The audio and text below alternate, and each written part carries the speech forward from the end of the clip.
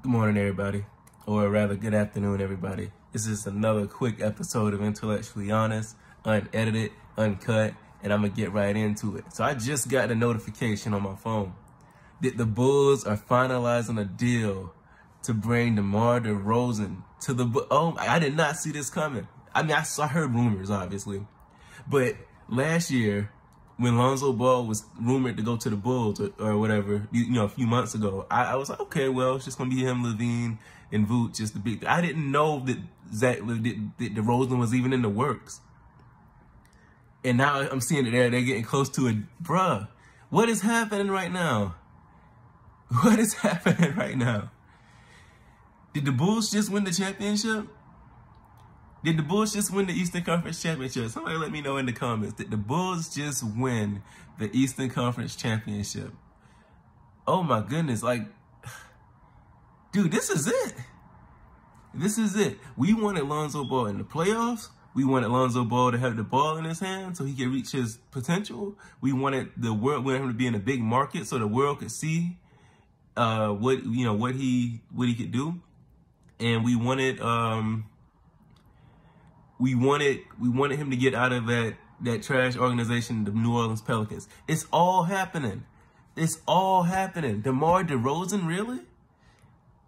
Now, the only thing I have about DeMar Derozen is that he's essentially, if we're being honest, he's essentially Zach LaVine without a three-point shot. But that's all right. That's okay. Because it's DeMar DeRozan. And in the NBA, you have to go after talent.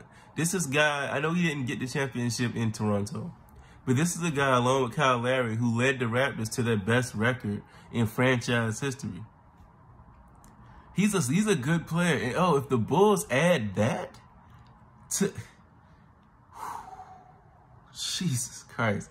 I'm hyped. I'm ready for next season already. Like, I was going to watch some football. I was hyped about, to see what Matthew Stafford was going to do with the Los Angeles Rams. But we need to kind of like fast forward that so we can get back to some basketball. I'm ready to see Zoe. And, yeah, like I said, this is just going to be a quick episode. Let me know how y'all feel about that. If y'all, I know y'all tapped in just like I am. Yeah, that's crazy. Man, it's really shaping up. I think we really might see Lonzo Ball completely unleashed. Like and I gotta say shout out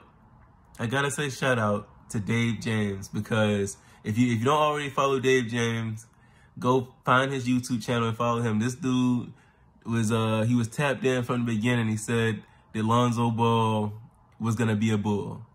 So we gotta give him his due. It's time to give him his due. He said it. And he said it was going to be a success.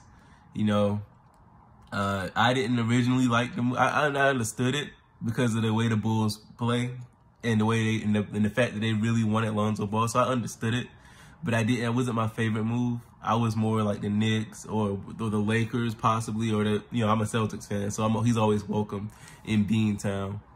But we got to give Dave James his props. He said that Lonzo would be a Bull, and he said it would be successful over there. So, and it's looking like they're really working to make that a thing. I'm starting to really love the Chicago Bulls front office. Oh my gosh.